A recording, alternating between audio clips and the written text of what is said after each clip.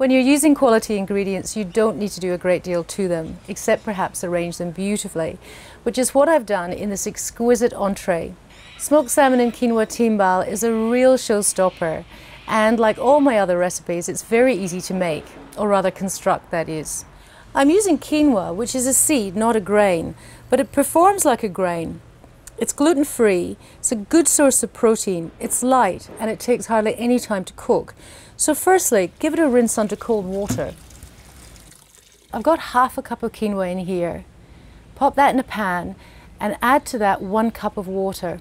Now pop that on the stove and bring it to the boil. And when it's boiled, reduce the heat to simmer, cover the pan with a lid and cook it for 15 minutes. What makes this dish so special is the smoked salmon, and it's the quality of this ingredient that is all important. To ensure the flavour and not compromise texture, smoked salmon should be traditionally cured and not cooked, and slowly smoked over red gum logs for up to 40 hours and never frozen. That's the quality you expect from this Huon smoked salmon. It's hard to check quality through the supermarket packaging, but do look for strong, consistent colour with no sign of patchiness, like this. When it's open, you can see that this salmon is firm and doesn't fall apart when it's handled. And don't forget, like fresh salmon, smoked salmon is an excellent source of long-chain omega-3 fatty acids. In fact, this dish already exceeds the Heart Foundation's recommended 500 milligrams of long-chain omega-3 fatty acids a day in one serve, and that's only 25 grams of smoked salmon. Now the quinoa is ready.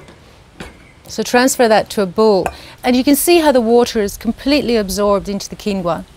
Add to that 1 cup of grated Telegraph cucumber, the zest of 1 lemon, a cup of chopped coriander, and a tablespoon of this delicious salmon caviar.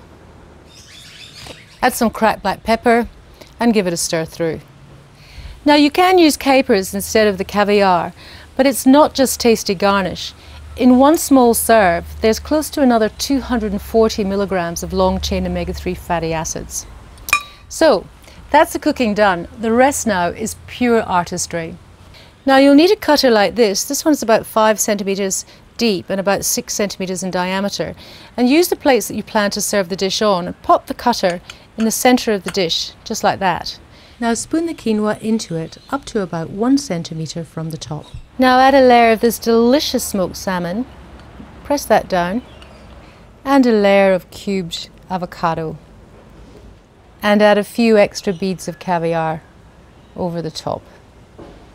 Now just gently ease around the inside of the cutter with a small knife, and then lift it up slowly, just like that. Voila! Now you just have to repeat that process 4 times. When they're finished, pop them in the fridge, and you can sit down with your guests over a glass of champagne. It's an easy, light and nutritious starter that sets the tone for a terrific night. I hope you have fun making them soon.